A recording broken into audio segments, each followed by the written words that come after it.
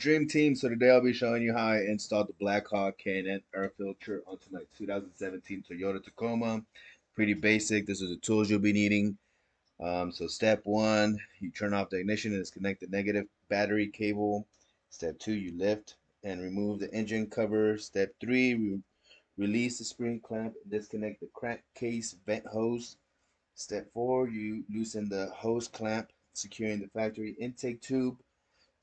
Step 5, disconnect the mass air sensor electrical connection and unhook the harness from the air filter.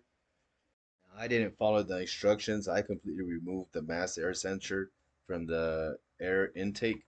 But if you follow the instructions, it'll make your life a little easier. I got it done within 45 minutes. You could still get it done within 30 minutes, I say.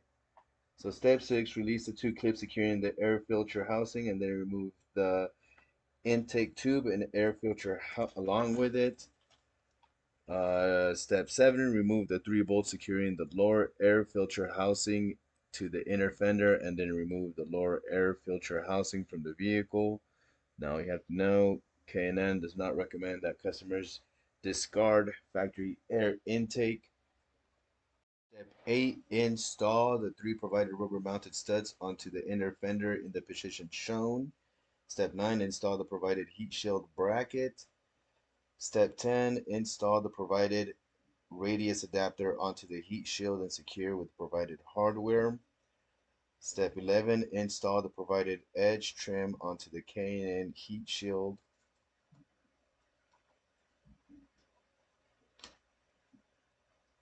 Step 12, install the heat shield onto the rubber mounted studs installed and secure with the provided hardware. Step 13, you install the provided hump coupler with the number 08171 onto the throttle body and secure with the provided hose clamp.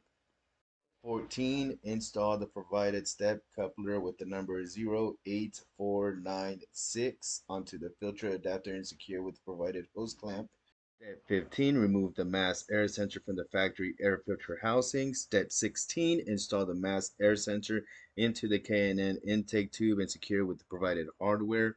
Like I said, I didn't follow instructions, so I skipped to 18. You install the intake tube into the coupling house at the throttle body and at the coupling at the filter adapter. Step 17, install the provided NPT vent venting into the K&N intake tube as shown. NPT fitting is only designed to be installed until hand tightened.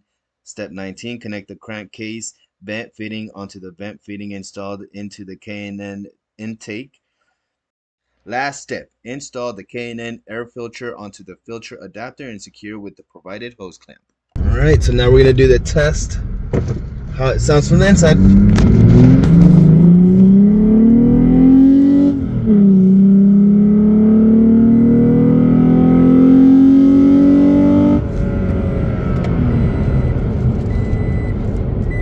Put your seatbelt on while you do the test like this. Alright.